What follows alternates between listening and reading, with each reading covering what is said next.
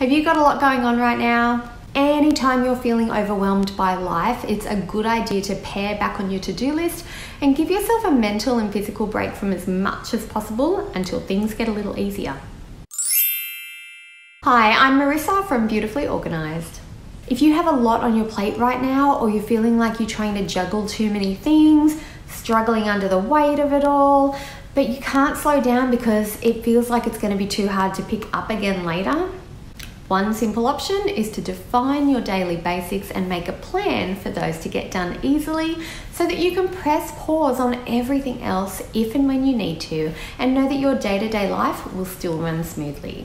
In our house, our daily basics are food, making sure meals and snacks are covered for everyone for the day, laundry, 1 load a day so we don't fall behind and have it build up, dishes, all done by the end of the day so we can start again with a clean kitchen in the morning, and a quick tidy. Everybody's stuff gets taken to their own room. So those are our daily basics. Here is our plan to make sure that they get done. So for food, my husband takes care of breakfasts and lunch boxes for the kids and dinner for himself and the kids. I do my own meals. I eat plant-based and batch cook and freeze my lunches and dinners. And I also do the baking, so breads and cakes, biscuits, muffins, that sort of thing. The kids get their own snacks and they help with baking and cooking dinner whenever we ask them. For laundry, I keep the laundry moving by throwing 1 load into the washing machine in the morning and hanging in the afternoon, and also bringing in the dry washing from the day before and folding it. The kids are responsible for putting their own clothes away, and they also have their own dirty washing basket. So if they need a particular item or they notice that their basket is full, they can put a load of washing on too. This helps us stay on top of everything. They have whatever they need when they need it, and it also frees me up to cover things like sheets and towels, all the extras. I like to do towels on a Monday, sheets on a Saturday. Everything has an assigned day, but anyone else can do a load of washing whenever they want to. For dishes, we don't do the whole you cooked so I'll wash up thing because of our cooking situation, and also because I like to wash up as I go, but my husband prefers to cook first and then wash up after dinner. So I wash as I go during the day and he takes care of the evening dishes.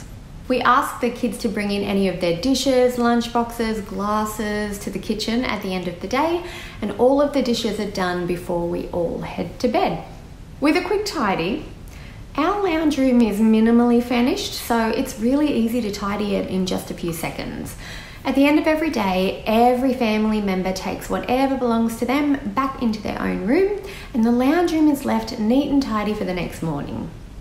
Now, the kids' rooms are their responsibility. I don't stress about whether or not everything's put away properly or if the room's a little bit messy, but we only give out pocket money on Saturdays if bedrooms are clean and tidy. So that works really well as an incentive once a week.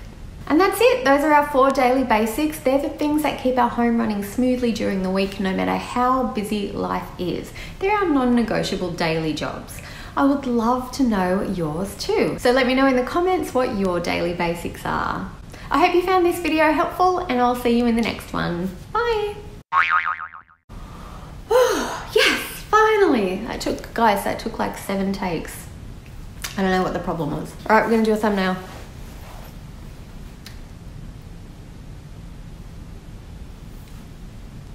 I can't press stop. Oh, hi, I just wanted to let you know before you watch the next video, we have some really good resources that are totally free, and we run regular workshops online, so you can join me live if you want to. Check out the links below, and hopefully I'll see you there soon.